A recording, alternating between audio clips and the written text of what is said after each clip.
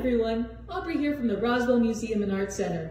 It's pretty cold outside today, but we're staying here at the museum pretty warm in our brand new exhibition, Indigenous American Art from 1960 to 2000. So this is all going to be more contemporary art from Native American artists.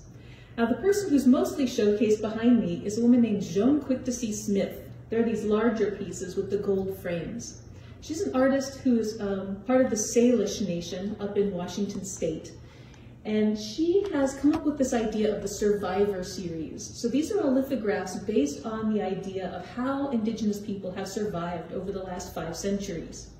And so we've got different ideas here. This first one is going to be about tribe and community. That's one way that people have survived over the centuries. The second piece is about nature and medicine. The third piece down here is humor, an often dark humor. A little bit of sarcasm goes a long way here. And then this last one is going to be wisdom and knowledge, also part of this survival series.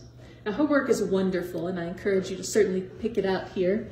But I'm going to come around real quick and we'll take a look at this other section here where we're featuring the work of Fritz Scholder, who is a Luiseno tribal member, which is part of Southern California. And his work is really interested in how Native American people have been depicted over the years and how they actually are in reality.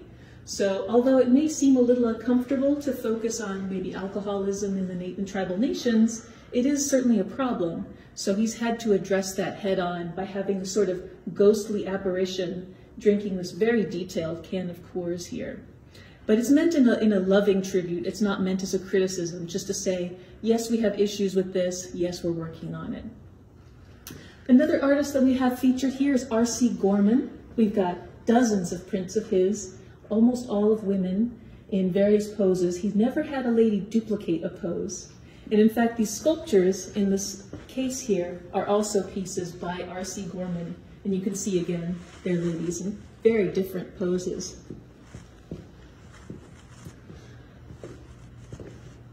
The next section of the exhibition here is more artists from the New Mexico area. So we've got an artist here from the Hopi Nation, just kind of combining very early petroglyphs with a very abstract expressionist kind of background.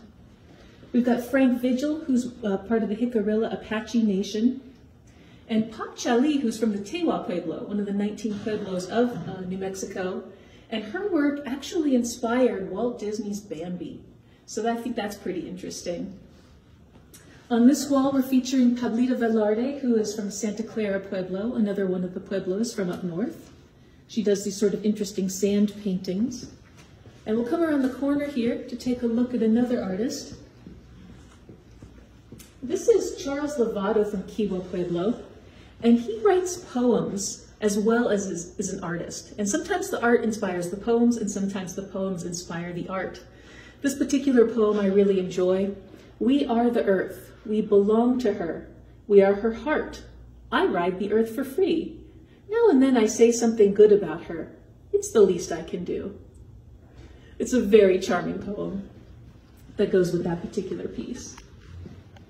And then we'll come over here last. We've got this piece by Oliver Njadi, who's a Mescalero Apache. This is the closest nation to us here in Roswell. And this is the latest piece in our exhibition from the year 2000. You can see it's got some abstracted sort of imagery, but also some native imagery with the handprint and these kind of diamonds and triangles on the side.